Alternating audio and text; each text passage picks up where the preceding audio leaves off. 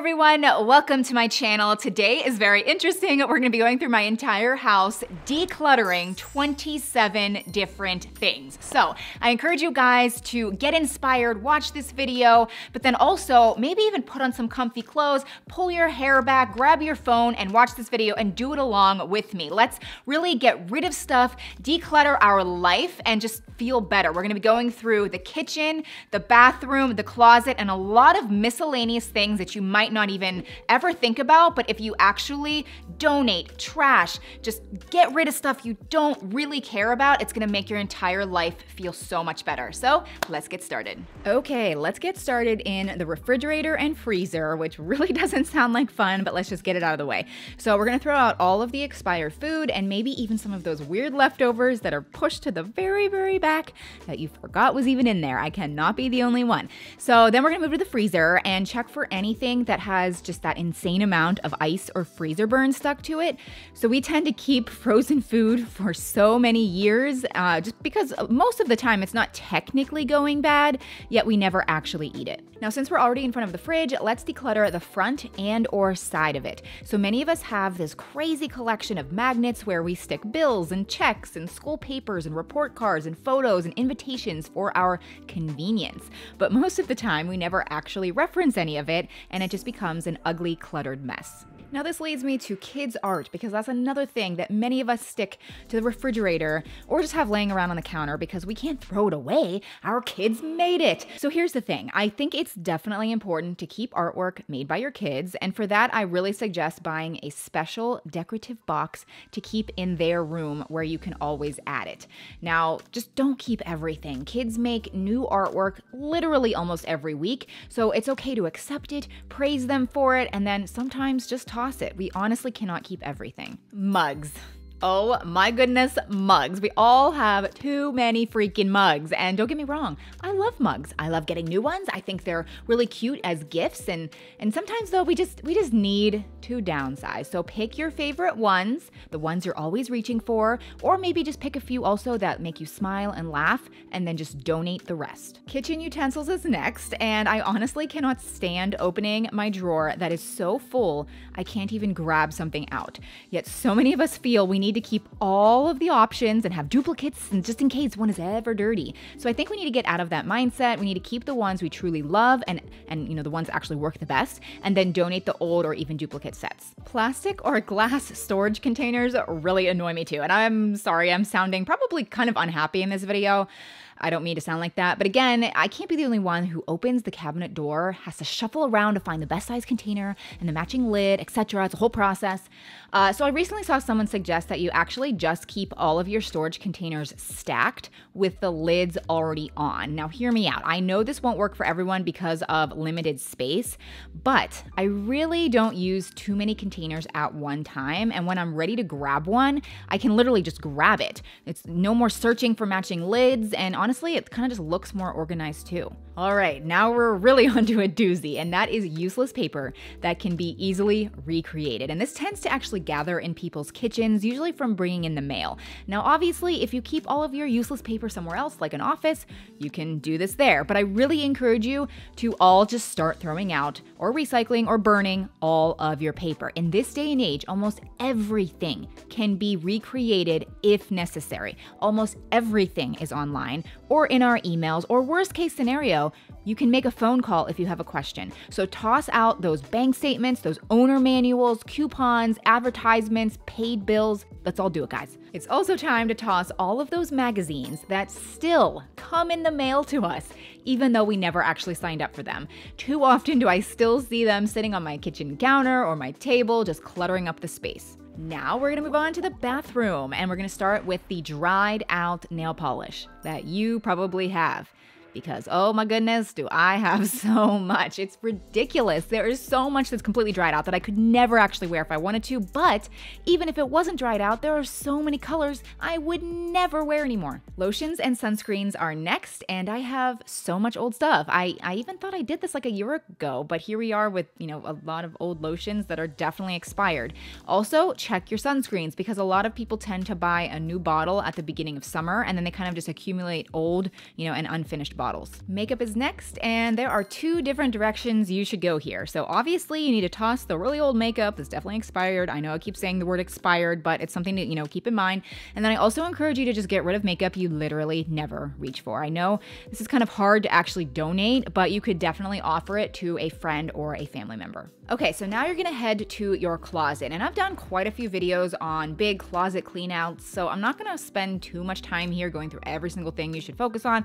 I'm just gonna highlight some things that aren't really talked about as frequently. So first I wanna touch on what I like to call the wedding guest dresses. So people tend to buy them to attend a wedding, and then they kind of just sit there for years to come. And I'm not saying to donate them all, but there's most likely at least 3 or 4 you could probably donate that you will never wear again and you'll never actually miss. Now it's time to go to your underwear and bra drawer. Just get rid of the ones you hate. We all have our favorites. Let's be honest with ourselves. We have the ones that we are always reaching for. We're digging, trying to find them. So it just doesn't make sense to keep the ones we don't like. It's making the drawer look more messy, it's making it more cluttered, and it's honestly just making it harder to find the ones you're actually looking for. Swimsuits you just never wear is another category to consider, and it's kind of like our underwear and our bras. We just have our favorites. Or we tend to buy a new one at the beginning of the season, so donate the ones you just never reach for. Costume jewelry that you never wear is next. And just with costume jewelry, styles are just always changing, and they're usually never like too expensive, so we tend to accumulate a lot. And then we kind of run out of places to keep them, things start to get tangly and messy, so just pick some pieces you never wear and say goodbye. Jackets and coats are next, and I kind of feel like this genre is often forgotten because they're not usually kept in a closet. They're usually kept in like a coat closet or behind doors or even multiple places through the house. But the thing is, jackets and coats are so big. They take up so much space. So let's just donate the ones we never actually wear. Okay, so now we're on to the miscellaneous section, which is actually my favorite. Decluttering these items really isn't too hard, and I think it makes a big impact. So if you have kids, let's start there and gather up all the toys that they never actually play with and would never actually notice if they were gone. Just make sure you do it while they're not around. And while you're at it, let's move on to the next thing, which is gathering up toys that are actually just missing pieces. And unfortunately at my house, there's more of this than I'd like to admit. Pens and markers that no longer work are next, and just go everywhere through your house and toss the used up markers, the pens without the ink. Check your kitchen, check your office, check your kids' rooms. You'll be surprised how many dried up ones you'll actually find. Cleaning supplies you keep but never use is next, and I don't know why this one just makes me laugh. Literally everyone does this in multiple rooms, and maybe it's under your kitchen sink or in a bathroom closet or in the garage. We all have so many old cleaning supplies that we never touch. Ooh, pillows are next, and this is another one of those items that just takes up so much space. And again, styles are constantly changing, and one way to update your space is to just buy new decorative pillows. But the best way to do this is to simply buy new pillow covers. But most of us don't actually do this, and then we start to accumulate, out of style pillows that we then attempt to use in other parts of the house, which never really works out. And so to the donation pile they go. Now, speaking of decor pieces, let's donate some decor we're just tired of.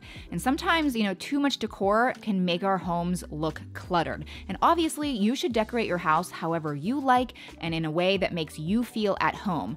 But interior design is definitely headed toward a more minimalistic look, so we could all probably stand to get rid of a few things. And don't forget about the out-of-style holiday decor too, because like everything else, even holiday decorations can go out of style. So this is something I encourage you to do at the beginning of each new season or holiday. But if you happen to store your decor within reach, or it's not too much of a pain to go get some things, you might as well grab some things that you no longer use, because by the end of this video, you're gonna have this huge pile of donations, and it's just easiest to get it all done at once. VHS, CDs, and even DVDs are next, and we all know these are totally outdated, and we're kind of just keeping them at this point for sentimental value. Now, if you have family memories and photos on these storage things that are outdated, you probably should work to get them saved elsewhere. But most of these are just old movies and music that you'll never be able to watch or listen to. All right, so we have spent a lot of time in our house today. Let's actually quickly go to our vehicle